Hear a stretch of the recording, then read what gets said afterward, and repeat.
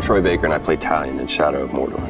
My name is Christian Cantamessa, and I am the co-writer and director of Shadow of Mordor.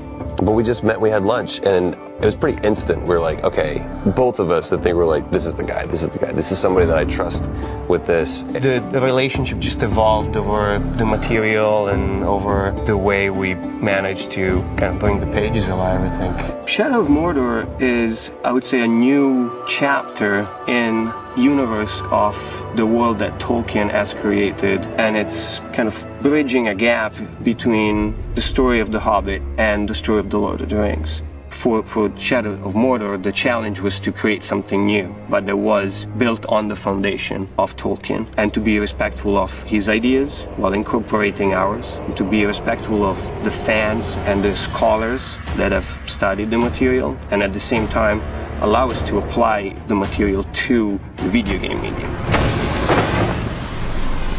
I mean, we've had some incredible moments creating some incredible scenes. They're emotionally driven, they're impactful. There's not one scene in this game that is superfluous. Everything is incredibly purposeful, and if it wasn't, it got cut.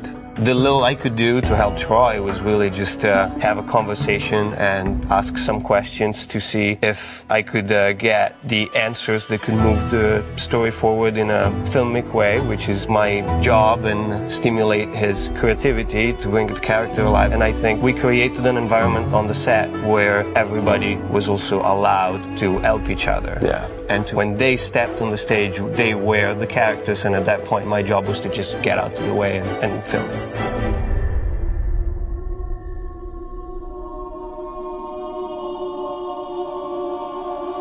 What is this place? See for yourself.